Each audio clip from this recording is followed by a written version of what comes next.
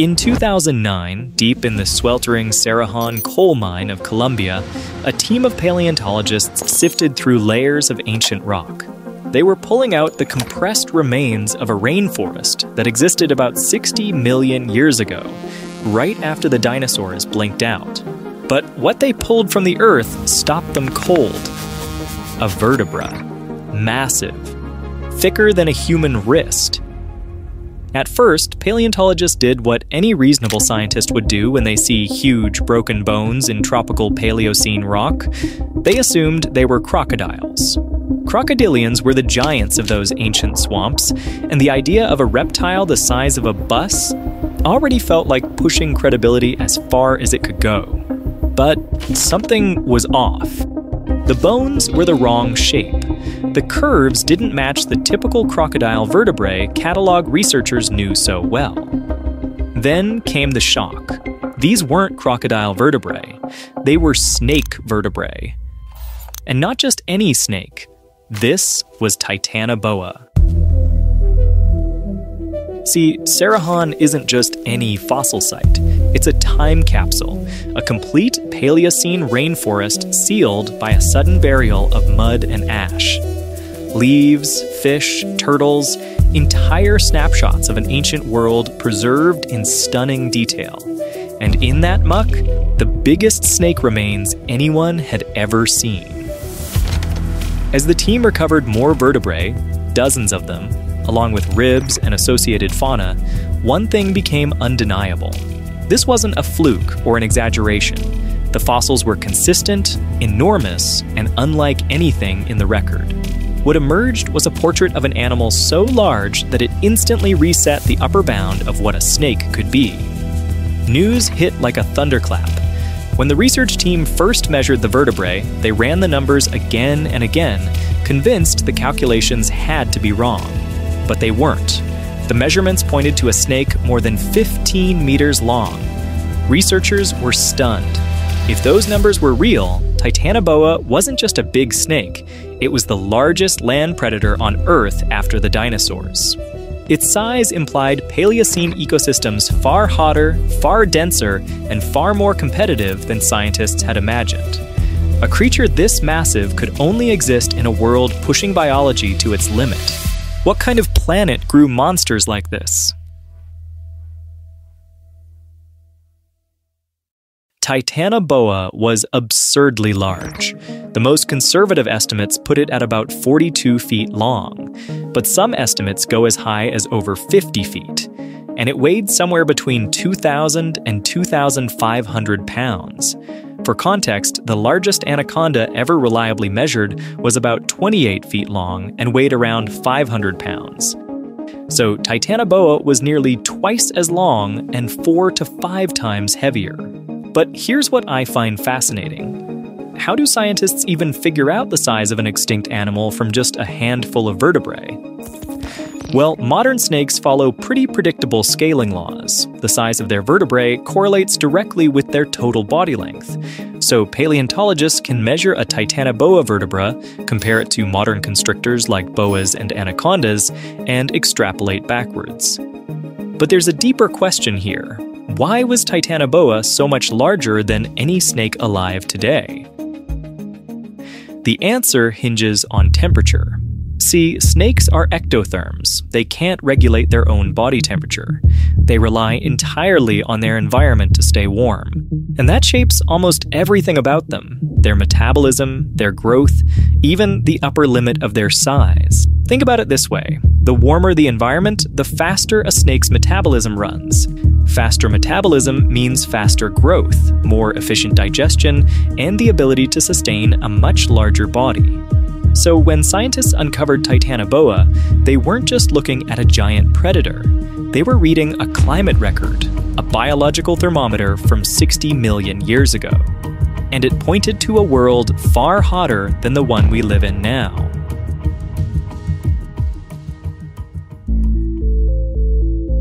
To understand Titanoboa, you have to understand its world. Step back about 58 million years into the Paleocene epoch, just a few million years after the dinosaurs vanished. Earth is recovering, Ecosystems are rebuilding, and the tropics are turning into something almost unrecognizable to us.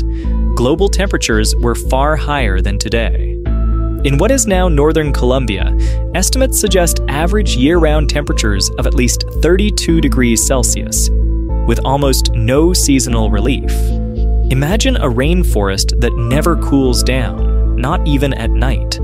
A world where the air itself feels like a constant sauna. No ice caps, no winters, just relentless, steaming heat stretching from pole to pole.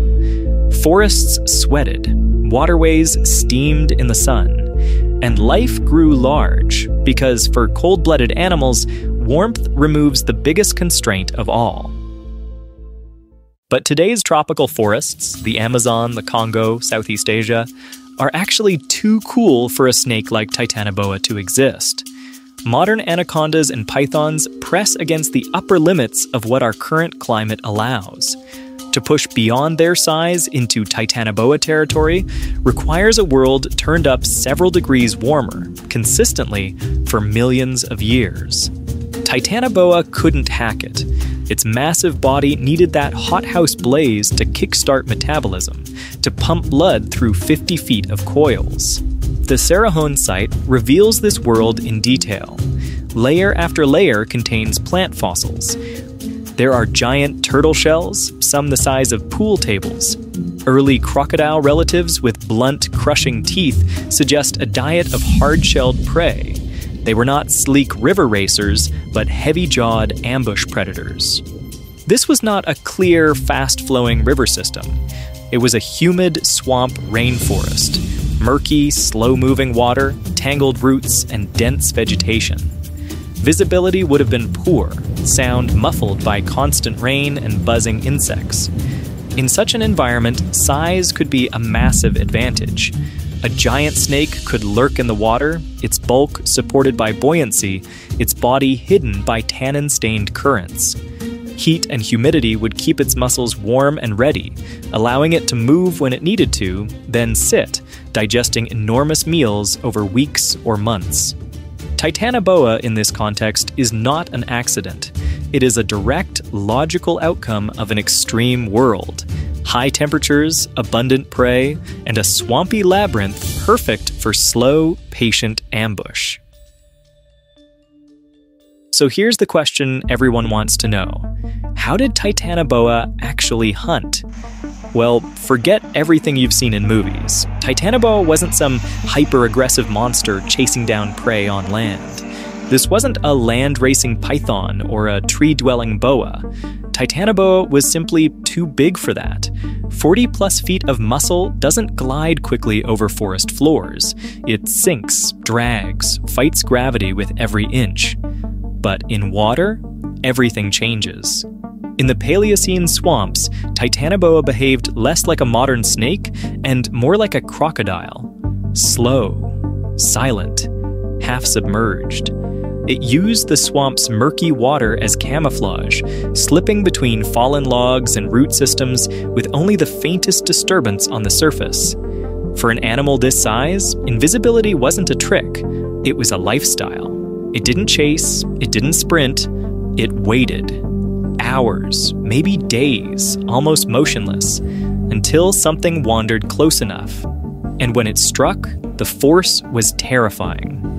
Biomechanical models estimate that Titanoboa could exert well over 400 psi of constriction pressure, more than enough to crush a crocodile's ribs in an instant.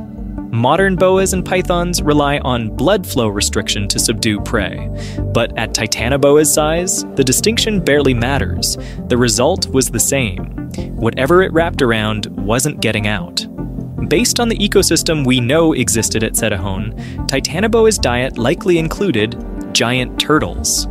Slow-moving, abundant, and packed with calories, perfect prey for an ambush predator. Early crocodiles. Smaller than Titanoboa and not yet evolved into the apex predators they are today. Large fish. Common in the river systems, easy to catch in confined channels. Possibly early mammals. Though mammals were still relatively small in the Paleocene, any that ventured too close to the water's edge would have been fair game. Water wasn't just its hunting ground, it was its lifeline. The buoyancy of water supported its massive weight. Without it, Titanoboa would have struggled to move efficiently on land. Its internal organs would have been compressed by its own body mass, making breathing difficult, digestion slow, and movement exhausting. And perhaps most importantly, water helped regulate its body temperature. Snakes absorb heat from their surroundings, and in the sweltering Paleocene climate, water provided a way to stay cool when necessary while still maintaining the high metabolic rate needed to sustain such a large body. So when you imagine Titanoboa, don't picture it slithering across land like a nightmare serpent. Picture it gliding silently through dark water, eyes just above the surface, waiting for the perfect moment to strike. So if Titanoboa was such a successful predator, perfectly adapted to its environment, why isn't it still around? Well, the answer is both simple and tragic. The world changed, and Titanoboa couldn't. After the Paleocene epoch, Earth began to cool. Gradually at first, then more rapidly. Average global temperatures dropped by several degrees Celsius over the course of a few million years. And for an ectothermic giant like Titanoboa, that was a death sentence.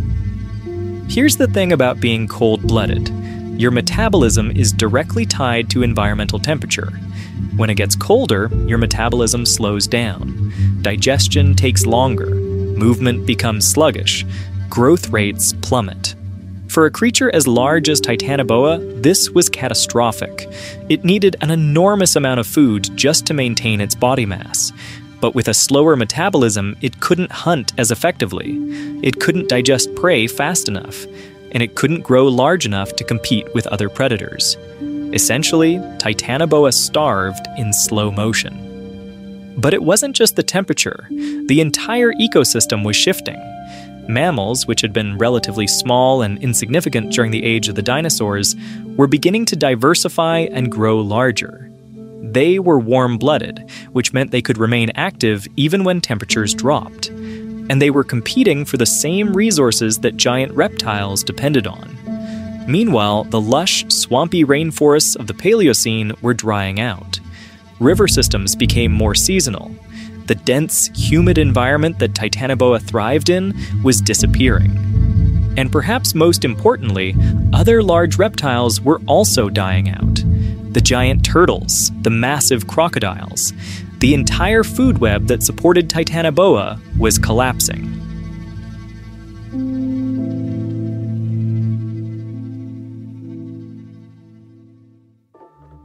And yes, Titanoboa died not from predation, not from disease, not from competition. It died because the planet cooled by just a few degrees. That's all it took. A small shift in global climate, and the largest snake that ever lived simply stopped existing. And that should make us think, because climate doesn't just shape ecosystems, it defines the upper and lower limits of what life is even possible. Titanoboa was a creature that should never have existed. It was too big, too heavy, too dependent on a world that was always destined to change.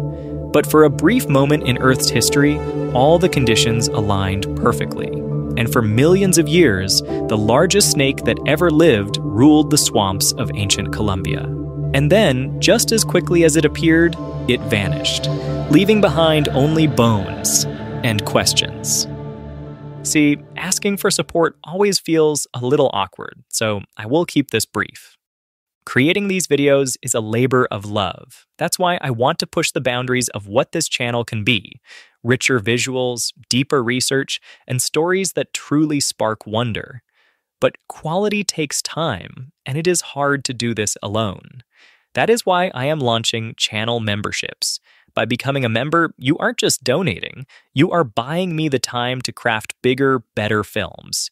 So if you believe in this mission and want to help me keep exploring the unknown, please consider clicking the join button. I literally exist because of you. Thank you. And until next time, you can watch this video here. I think you'll love it.